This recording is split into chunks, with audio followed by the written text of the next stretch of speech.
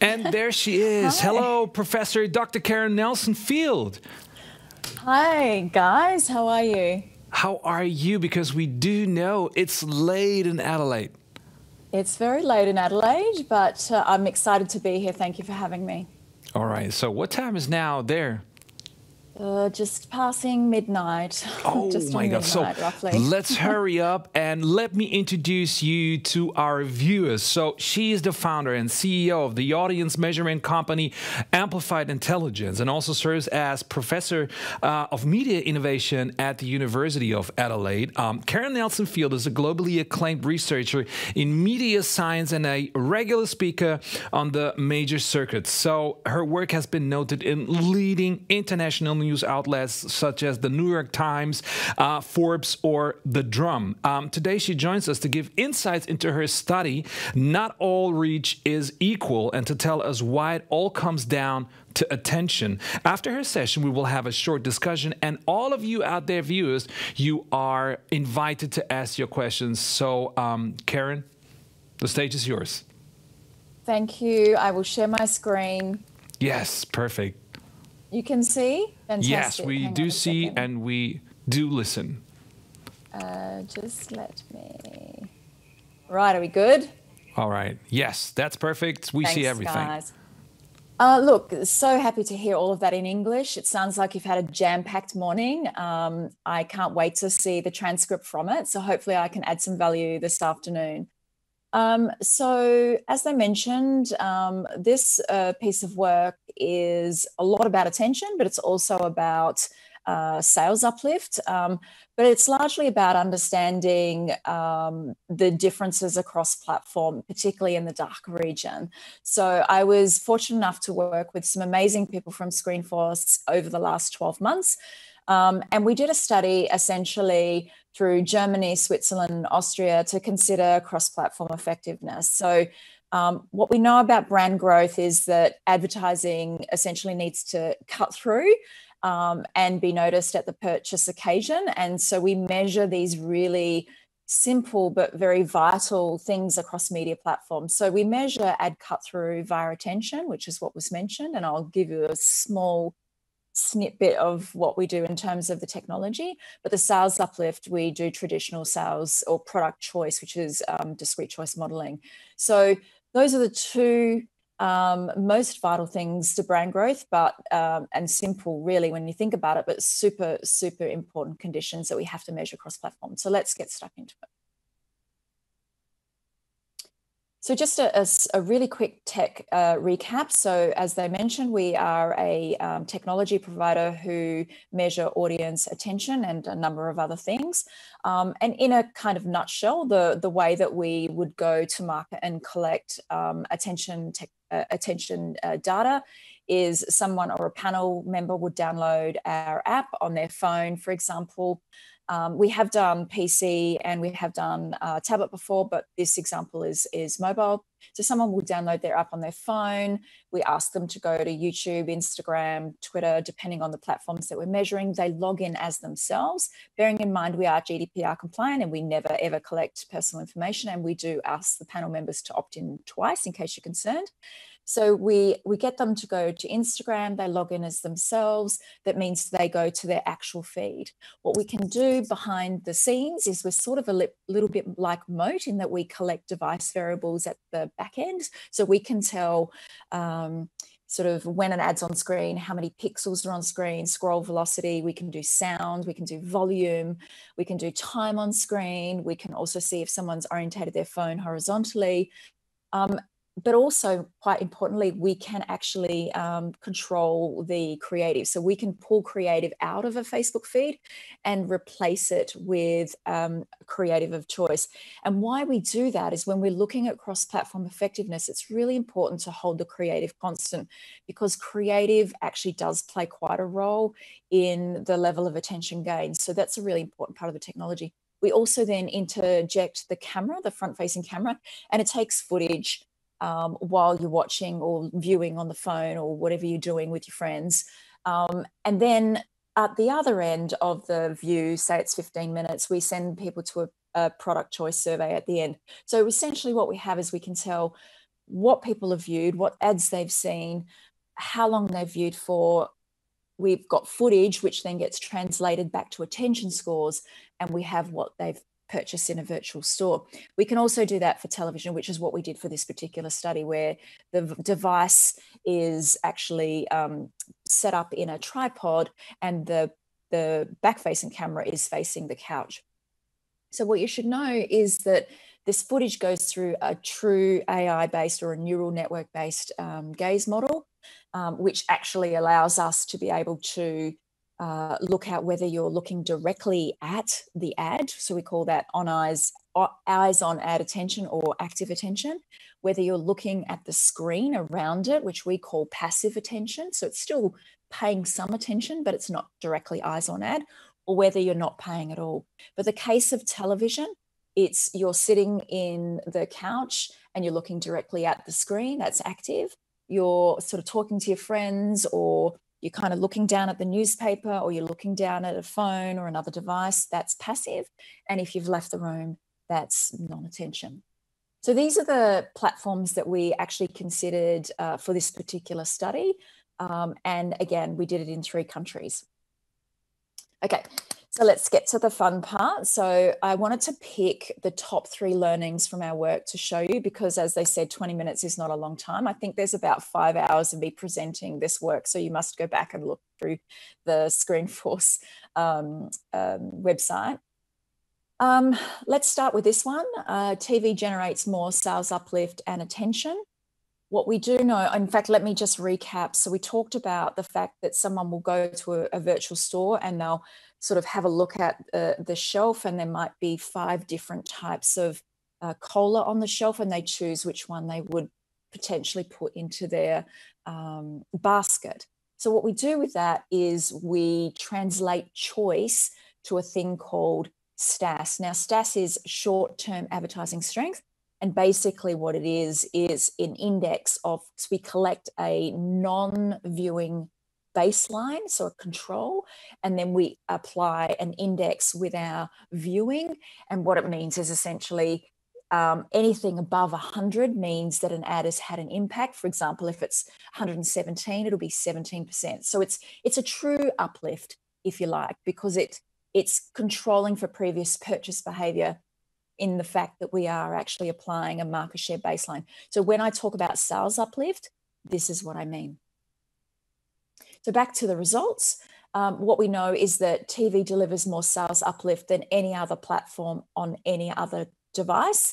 And that is good news for television. And quite frankly, this is not new news to us. So you should know that we've actually done this study in 6 countries in total. So there were 3 other countries prior to this particular study that we did this work with, and the results are consistent across platforms. So again, these are indexes. So what you see is that TV and BVOD punches above its weight relative to its competitors, if you like.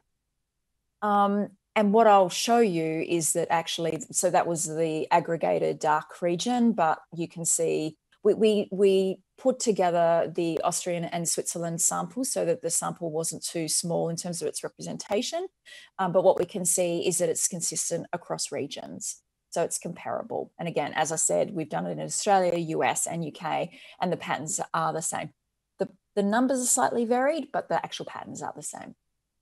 And so what we do know is that active attention and STAS are significantly related. So we know that it's probably no surprises that television actually gets more attention seconds than any other platform. So that's both TV and BVOD. And then, so that's how many attentive seconds are paid on average across all different creatives, across all different ad lengths, etc. And again, we know that the 2 are related. So having some attention paid is more likely to have an ad impact. It's probably an obvious thing. So another key finding is that length of time that a TV ad impacts sales far exceeds any other platform. So we just talked about short-term advertising strength. So that's someone's done a viewing, then we ask them to go to a store, they make some choices, short-term.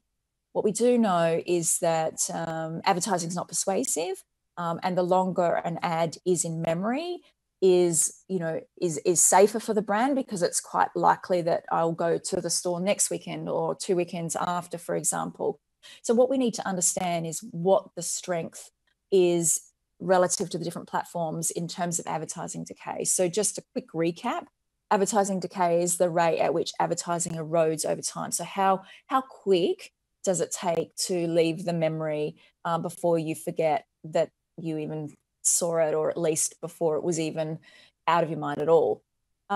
So the good thing about STAS, so that's short-term advertising strength, is that it's built to capture both short-term and up to a month later. So there's plenty of literature that shows this. So what we actually did with this particular group, and we've done it once before in Australia, is we did what we just said. So we get people to do the viewing in their own homes. Now, bearing in mind, there's no goggles, there's no headpieces, there's no cables, it's not a lab. So they can do it on the bus, they can do it in the shower, not really.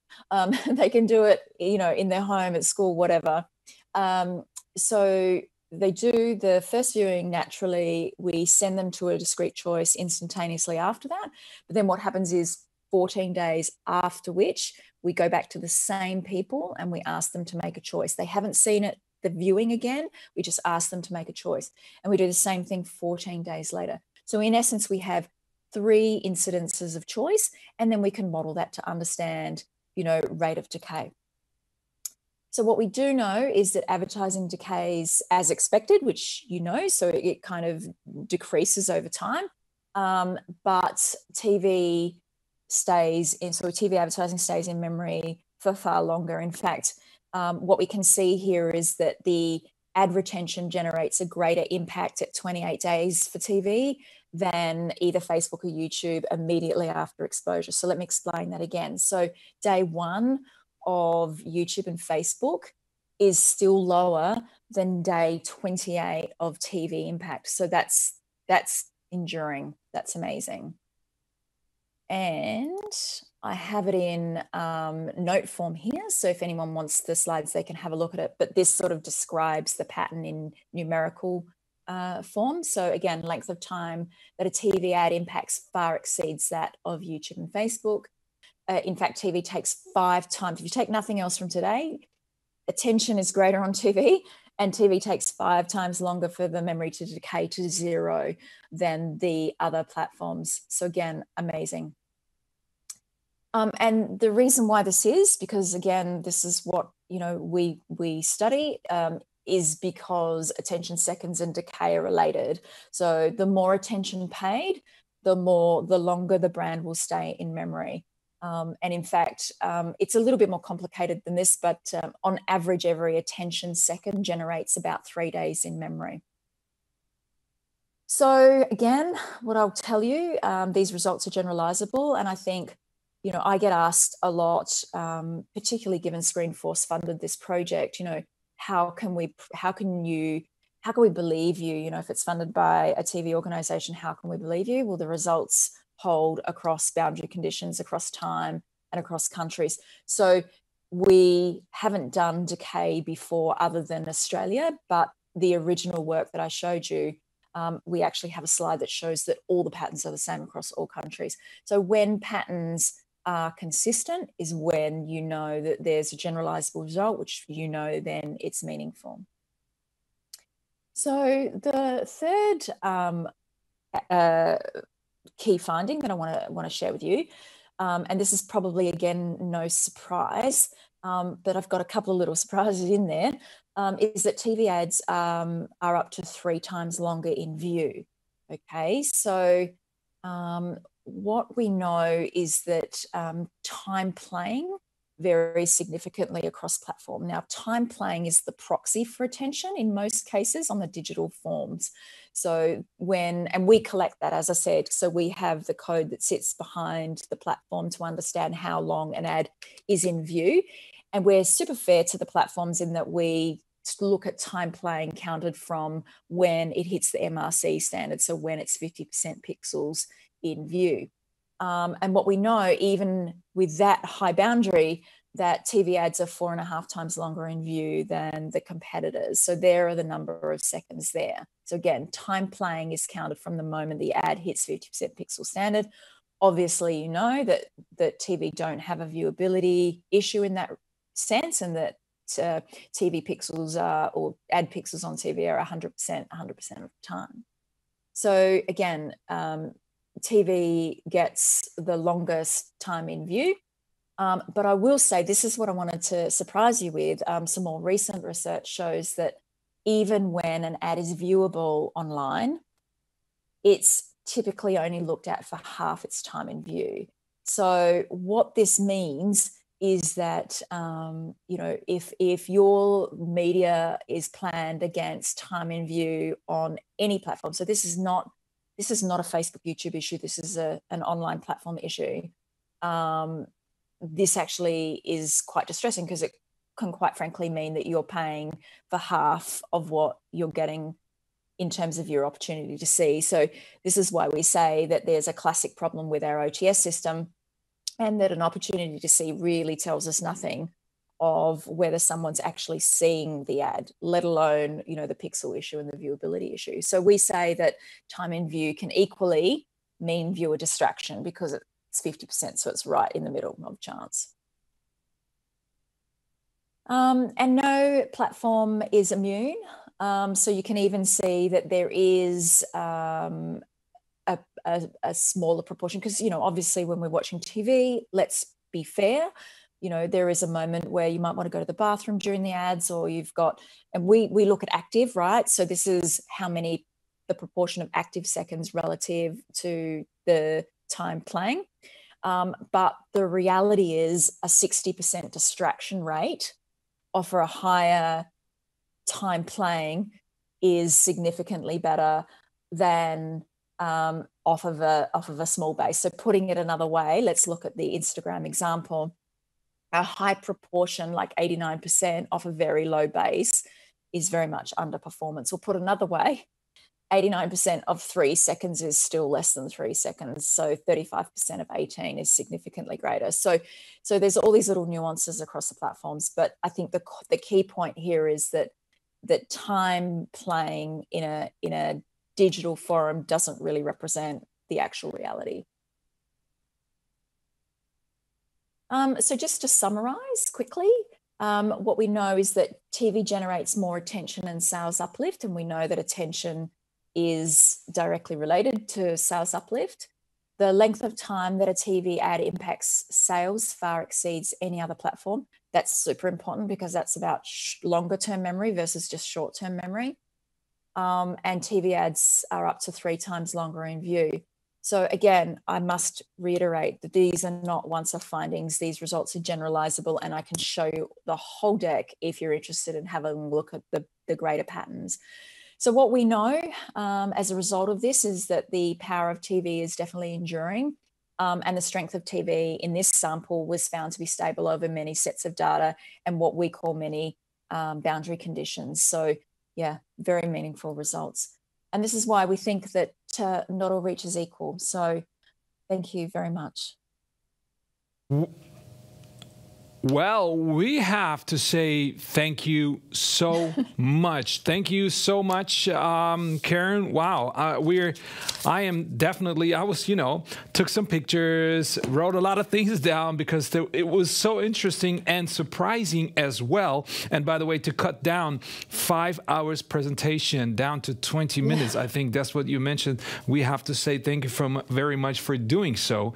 And as I see right over here, we do have already a couple of questions. So should we jump right into questions from our viewers? Yep. All right. So let's start with Maria. She asked you, in your opinion, what are the key attributes of TV or BVOD advertising that make it so much more effective? Is it the sound, duration, production quality of ad itself that makes it different against Facebook, YouTube formats? Or do you have any insights about the content or the context itself that surrounds the ad? Sure. So what you need to understand, and that's an excellent question, is we held the creative constant. So I have no doubt that the quality of the ads on television, there's bigger budgets, I accept that. But we have to be fair to the others. So the same ads were seen across platforms. So in the context of what we do to really isolate the impact of the media platform, creative does not play a role here.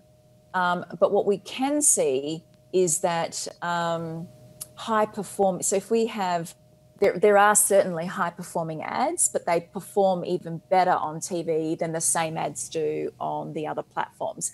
So it's definitely a media thing that makes TV magical. So we don't test the quality of the production, but what we do see and what we do know is that the sound definitely, we know that sound has an impact in terms of attention.